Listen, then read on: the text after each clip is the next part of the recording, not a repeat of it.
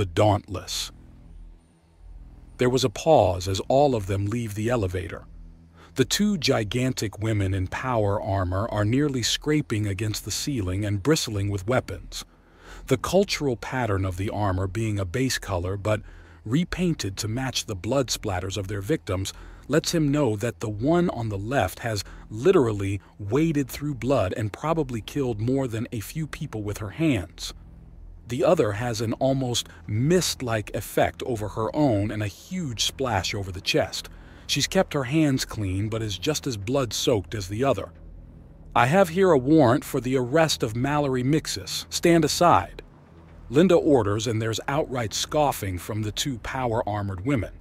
Linda audibly swallows in fear before squaring herself and marching forward. "Hold on, I have a cunning plan," Operative Jameson says, stepping around them and walking up to the two massive women carrying weapons bigger than he is and towering over him like titans. "Hello, ladies. I'm going to make you two move. And how do you intend to do that, tiny? I could fit my cannon's muzzle over your head." The Crimson Hewer on the right states, and Jameson chuckles. "A good squeeze around the shoulders and we could stuff his whole body in it." The one on the left notes as she cracks her knuckles through the armor. "Do you know what day and time it is?" he asks, and both pause. "I'm not asking about the galactic date, I'm asking about the human calendar." Clearly, neither woman expected anything like this. "Why would we know something like that?" "Big T Tuesday," Barnabas asks, and Jameson turns to point at him. "A speciality night on the Dauntless with themed foods. Tequila, tacos, tlacoyos, and just about anything that you can eat wrapped in a tortilla." Jameson explains, and both mercenaries are now off guard and confused. If ever there was a time to attack, it's now. "Why are you talking about this?" "Well, you see, I know your names and faces, Miss Zia Bitesome and Miss Barry Clawgore. I have told your names and given your faces to the guards on the Dauntless. You have 2 hours to get to the ship, and if you arrive in that time, both of you and 2 of your friends each will be allowed in and not required to pay for anything in the cafeteria, meaning you will enjoy a bottomless tab in the middle of manland, in the middle of a party where the men will grow more and more uninhibited and daring as the hours pass. But if you want to get there in time, you have to go now." "This is a trick," the one on the right says. "I'm married," says the Crimson Hewer on the left. "It's a trick called a bribe, so yes." Jameson replies to the Crimson Hewer on the right before turning to his left. "You may be married, Madam Clawgore, but your daughters are not. Who better to help them catch a man each than their mother, making sure they not only don't make mistakes, but making sure she has many pictures for future blackmail. Pardon, memories. Yes, memories. How do we know this is real, that this offer actually exists? Madam, there are few things stupider than offering bribes you can't pay. Word quickly gets around that your word is worthless and you forever lose the ability to bribe people, even if you have the bribe on hand. Only an imbecile introduces treachery where it's not needed. No, there's no need for me to sour or salt the pot. I've offered a prize sweet enough that if I opened a fight pit for the pleasure, I would have a stack of dead bodies and a pair of winners within the day. But if you two would rather fight than fuck, who am I to deny you? All right, smart boy. We've called in our replacements. They'll be here shortly, Zia Bitesome says with a smug tone. But if you two don't start running now, you might not make it in time. You don't have the time to wait for your relief. You need to abandon your post. Jameson replies, and both Crimson Hewers glance at each other. You are a devious little bastard. It's said so lowly that either woman could have muttered it, but the whole room catches the awed insult regardless.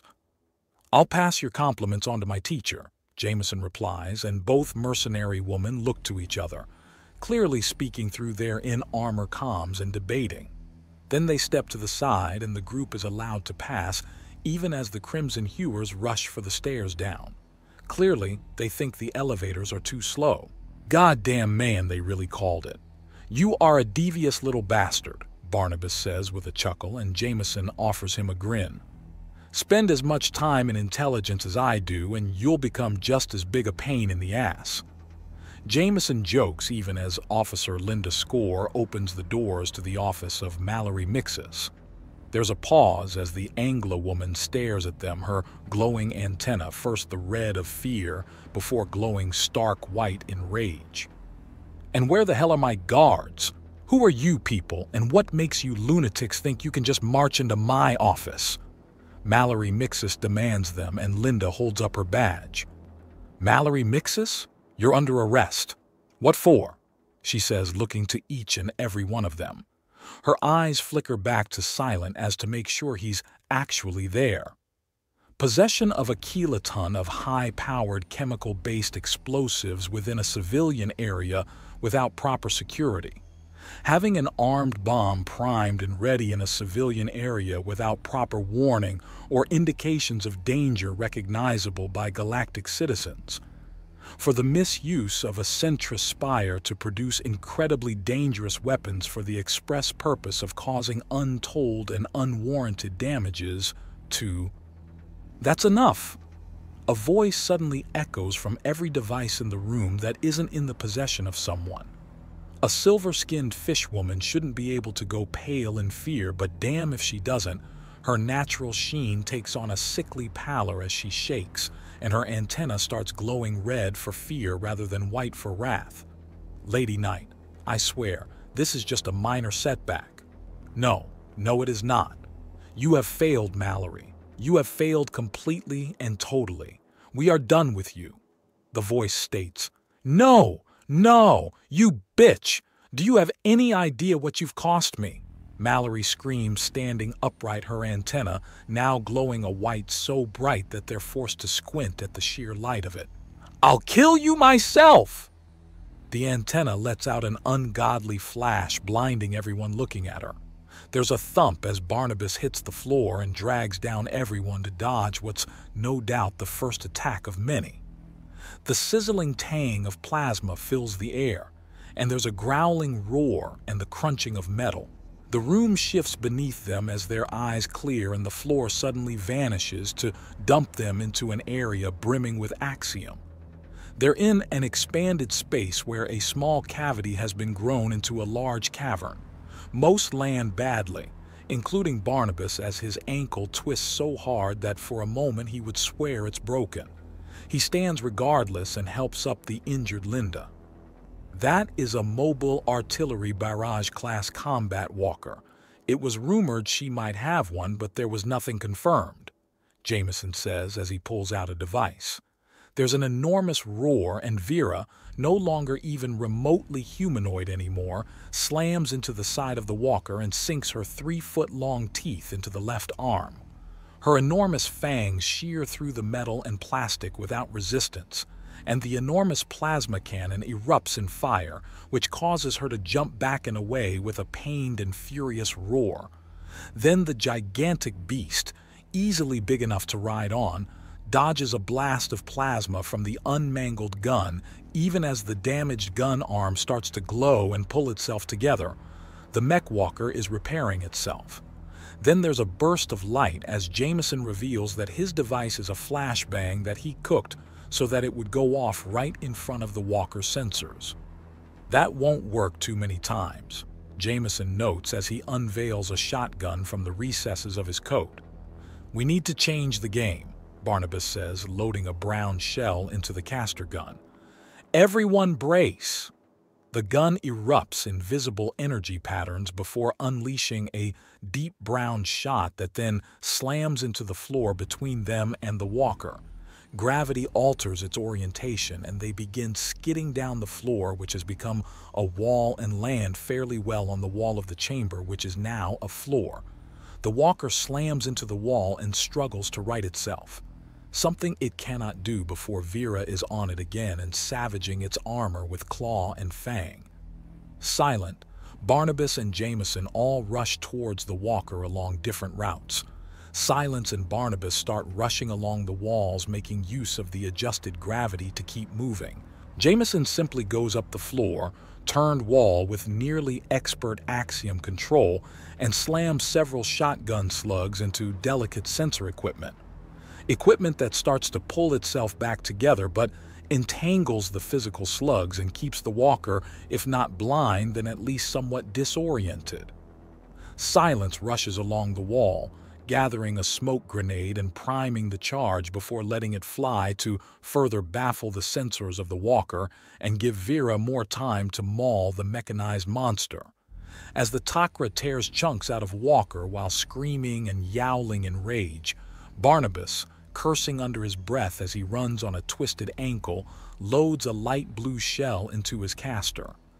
As Mallory gets her walker back on its feet and wards away Vera with a spray of fire from her now repaired plasma cannon, Barnabas fires the shot and the area is suddenly covered in steel-hard ice. This only buys some breathing room as ignited plasma is the same stuff of stars, and when it comes between the ice of a Comet VS, the fire of a star, the star always wins.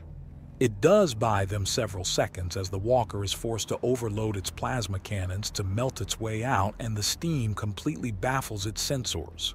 At this point, Vera, in her feral state, comes up with her own personal cunning plan, or lust-filled fantasy, and rushes around towards Barnabas. With a gentle lick that damn near rips off his face, she nuzzles him until he gets the picture and climbs onto her back. Rider in place, Vera charges directly at the walker as Barnabas channels Axiom to two purposes. First is a trick he had been taught about the brand on his shoulder. It begins to glow brightly, visible even through his clothing, and then the glow spreads over not only him and his clothing, but over Vera as well. The second is so that he stays on her back without being thrown off by the sheer movement. His timing is good as a blast of plasma slams into Vera's face, but with a triumphant roar she charges clean through the heat of a star even as Barnabas starts to load his next caster shot. Dark blue enters the chamber, and as Vera leaps for the walker, he takes aim and unleashes the plasma bombardment right down the barrel of one of the plasma cannons. While a plasma cannon is designed to resist plasma, that resistance is highest before the gun goes off and only accounts for plasma going one way. His shot causes it to straight up detonate and throws the walker completely off balance just in time for Vera to slam into it and begin savaging its legs. As this is happening, Silence and Jameson land on top of the walker. Silence goes to blind the self-repairing machine and keep it blind as Jameson starts to pry it open to get at the meaty bits inside. There is a scream of utter terror as he finally succeeds and yanks the struggling Mallory out by the back of her dress. She lands hard and looks up to find herself staring down the barrel of a shock pistol. "You are under arrest," Linda growls out, and Mallory lets her head hit the ground in defeat. "Officer Score, are you all right?" a voice asks from the entrance to the pit. "What took you so long?" Linda calls up. "It's been less than 2 minutes." "Oh, a lot happened in those 2 minutes." "I can see that. Do you need reinforcements?" "No, but some vehicles to not only get US out of here but her as well would be appreciated." Linda replies. "Excuse me, what's the current policy on looting? This walker is incredible. The thing has damn near completely repaired itself already." "Hey, it's still mine," Mallory protests before shrinking back under the glare of Linda's shock pistol. "The criminal is right. The walker, while about to be confiscated, is still her legal possession, and we can't just let you run off with it. So, hopefully at the next police auction we'll be able to walk away with this beast," Jameson says with a huge smile. "Speaking of beasts, you did great, big girl. Can you change back now? I don't think I'll survive another lick." Barnabas notes as he stands beside the still transformed Vera, who's cuddling into him and purring like big rig motor, that her head is the size of his chest and her gigantic fangs are the length of his arms is nothing short of fucking terrifying. To say nothing of the snow-white pelt with pale brown stripes.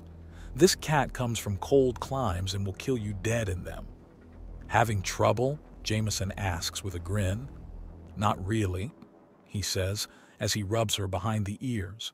I know it feels good, but how can I kiss you if you don't have proper lips? The moment he asks his question, the enormous cat starts to shift, and in moments he has Vera's tanned arms wrapped around the back of his neck as she locks her lips with his and purrs in pleasure. You know how to sweet-talk a girl now, don't you, big man? She asks after finishing the kiss.